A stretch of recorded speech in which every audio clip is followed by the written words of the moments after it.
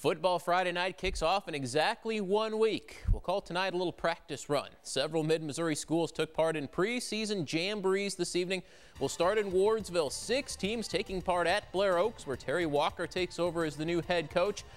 Elias also there. Tim Rulo in his first season with the Crusaders. The Capital City rivals went one-on-one in the final matchup of the evening. Elias, Jacob Storms taking that one down the sidelines, runs it in for a touchdown. The Falcons would respond with a touchdown drive of their own against Elias. Jake Van Ronslen dives in for the short score. The other teams in action tonight there, the California Pintos, coming off 3 straight state semifinal appearances.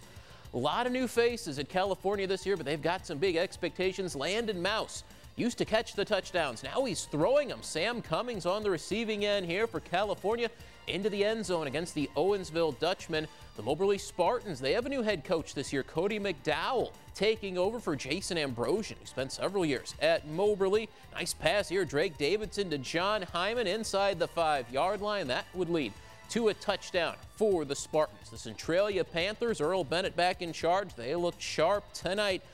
Clayton Marty runs in for a touchdown here. 6 teams all looking good tonight in Wardsville. The Hickman Cupies hosted a 4-team jamboree, welcoming Columbia rivals Battle and Rockbridge. The Camdenton Lakers also taking part in the jamboree. At the home of the Cupies, first series of the night, the Battle Spartans, the defending Class 5 state champions. They move the ball nicely here. Brevin Tyler, the quarterback, takes off down the sideline. He'll go 20 yards for a first down. Spartans not able to push it in.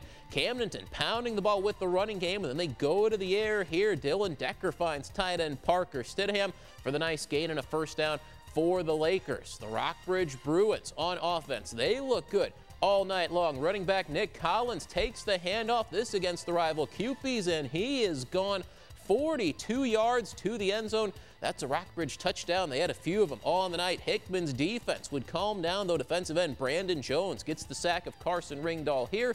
The 3 Columbia schools, the public schools battle Rockbridge Hickman. They'll all open up the season next Saturday at Faroe Field. No jamboree for the Jays tonight. Ted LePage's team stayed home for their annual red and black scrimmage. The quarterback, Gunner C., going to the air. Rashawn Woods wide open down the sidelines. He'll take it 58 yards for a touchdown. Next time, C going long again. Daniel Ellinger on the receiving end. He's in for a Jefferson City offense touchdown. Ted LePage liking that. The Jays will head to St. Louis. They'll play McClure North. That's in the season opener next Friday. Tomorrow night, we'll have coverage from Tolton High as the Trailblazers host a jamboree. Former Missouri Tiger Michael Sam announced on Twitter tonight that he is stepping away from football. Last year, Sam became the first openly gay player taken in the NFL draft.